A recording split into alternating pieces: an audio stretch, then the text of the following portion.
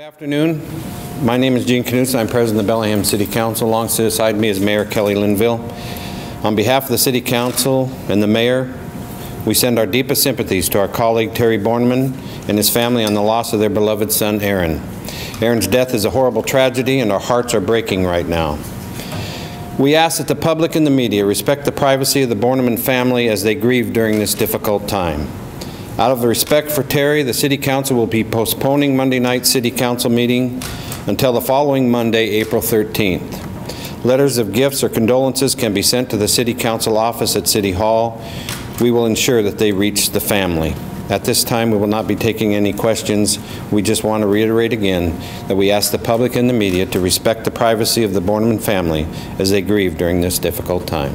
Thank you. Well, Gene, clearly you've known him for a long time. Can you just let us know how it's hit City Hall? Clearly a horrible. Well, I'll answer that. When it's City Hall, very devastating. I've been here 22 years. Terry's been here 16, and it's just been one of the roughest times that I can remember, other than the Olympic pipeline blast we had in '99. This has hit home pretty tough. Yeah. The police were saying today that, you know, this is one of those things where we hear time and time again, right? Always treat a gun as loaded. And is that if there's anything that we can have come out of this, is that the message, if nothing else, to come out of this? I would concur with what the police have to say.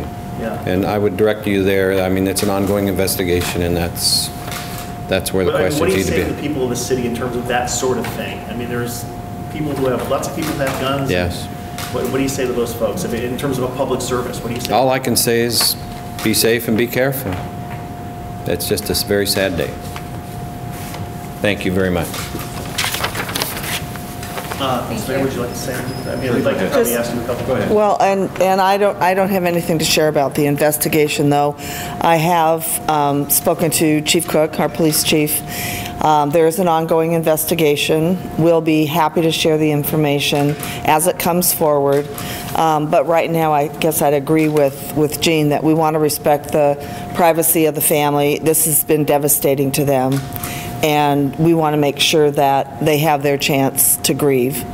And as information comes forward, we're going to be happy to share it because we think it's important that we do that. For people who don't know much about Bellingham, you know, we have a big viewing area. Tell us about this town and kind of the fabric of this community, and to have something like this. Well, I'd be happy to talk about what I believe the response in Bellingham will be, which is a lot of sorrow, a lot of shock, a willingness to say, what can we do so this doesn't happen again? We have the kind of community that pulls together when things happen that are unfortunate or disasters. We've proven that in the past.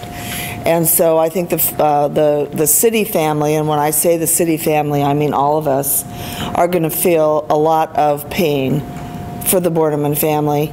And they're going to say, how do we prevent these tragedies from happening? And that is a discussion that our community will have. And for people who don't know Terry, you know, I've only interviewed him a handful of times, but I know he's just a sweet man. He's a Michigan State fan, like I am. And you know, can you just tell us a little bit about him? I've known Terry for a lot of years. He was the chair, and I was the vice chair of the local Democratic Party years and years and years ago.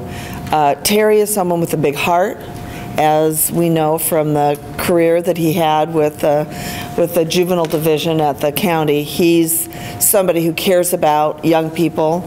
He cares about our community. And every council meeting, he's making some comment that indicates that his vision is farther than right in front of his nose, that he's looking out after everyone's welfare. And that's why I think the community is going to respond to their pain. Have you been able to speak with him at all? I have left him a message, but I was called early this morning, and I chose to let them have their privacy. They were at the hospital, and I didn't think that was a place for me. I did leave him a message, and I said anything that I could do personally, anything obviously that the council could do or the city could do that makes this time easier for them, that we are ready to help any way we can. When you heard that news, it must have just hit you like a ton of bricks. I was shocked. I was shocked. Heartbroken? And heartbroken. Well, many of us, I won't say we all have children, but many of us have children, and I can't put myself in his place right now. I don't know how I would feel. And I just know it would be heart-wrenching. Okay. So much. Thank you. Thank you. Thank you, everybody.